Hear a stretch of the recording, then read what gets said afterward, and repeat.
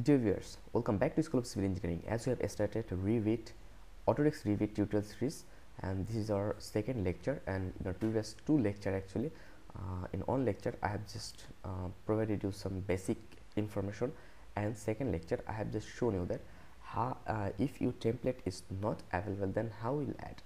So in this lecture I'll just give you the full concept of that software. So first of all, I am opening our software from here, and I am using Revit 2017, and it's not fact that which version you are using. Every version work procedure are almost same. So it's opening, and after completing that opening, so here you are seeing here something that, so here is the project, and it's representing the default setting, default file, and also in the bottom it's family. So by using that family, we will be able to draw our wall, windows, door, etc. And from project we will start our project by using some default template. And here you are seeing the quick access toolbar or like that. So what I'll do actually, to create a to start a project, I'll just click here new. So when I'll click here new, then we have to select from here template, but here I'm using template, and in a previous lecture I have just shown you that they have no template here. So how I have added the template here, that video link are also given in description. And also, if you think that here without the template, actually in AutoCAD no requirement of any template, but in Revit we cannot work properly without a template. When I am working for an architectural drawing or architectural design, then I have to use an architectural template. Or for construction, here for construction I have to use a structural analysis or something, and for plumbing I have to use plumbing, like that for construction. So they have many template available. Actually, what is the template? Actually, the template is the default setting of a project. If we use a certain here, if we use a certain template, then we'll be we'll be able to use that template, or we'll be able to use some exact setting in our project. So suppose here I am using, they have two unit, US or matrix. What do you want to use? So I'm using here architectural US, and from here you have to click here project. Okay, so it's project template or project, so we'll use project. So after that I'll just simply click OK. Okay, and wait for some time. It's updating, and so just wait for some time. It's working for first time, as I'm opening that template for first time, that's why it's taking time. So here is our main windows. You are seeing here, this is our main windows. So how we will actually use that? In this lecture I'm just giving you a basic knowledge on it. So here, if you see, this is here our toolbar. Okay, and here is the quick access toolbar. Here this is the quick access toolbar, and from here, actually when it will work, then you will understand everything. But now I'm just giving you a simple idea. And here, this is the most important part, architecture. Okay, architectural drawing components. So in architectural part you will get modify option, wall, door, windows, component, column, roof, ceiling, floor, and they have for complex, for if you want to draw a complex surface, then you can use that option. After that, they have many things: a stair, ramp, railing. So here wall available thinker, available instruments are given here. And for architectural structural part, here we are able to draw beam, wall, column, floor, then here isolated foundation, wall, slab. And for river drawing, we are able to use that option for reinforcement drawing. So in this way they have many things. Okay, they have many things that are already given in default. And here for system, from system we are able to work for a plumbing or mechanical, like that.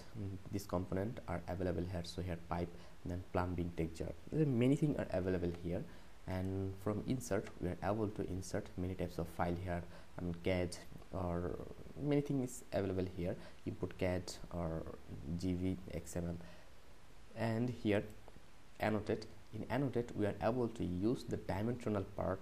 Then here many things available. Also in analysis part we are able to use that option to design our structure.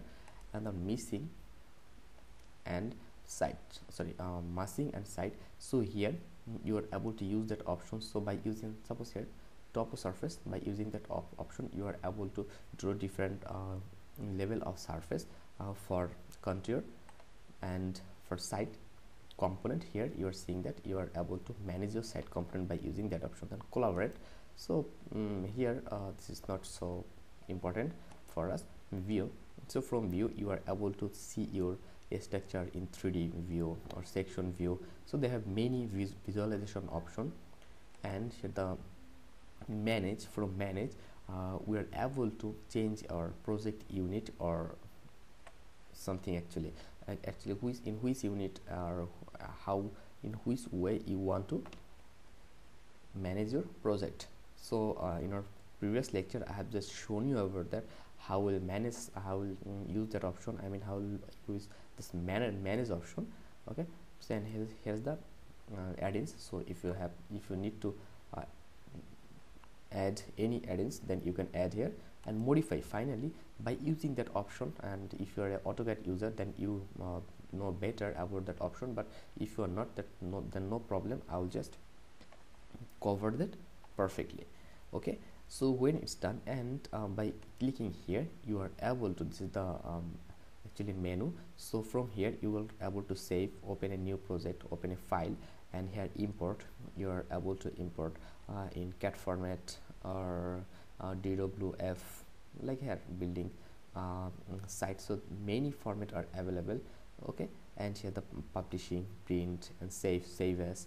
Okay, save as template or save as project, as library, as you need. Actually you can change from here, and here's the option.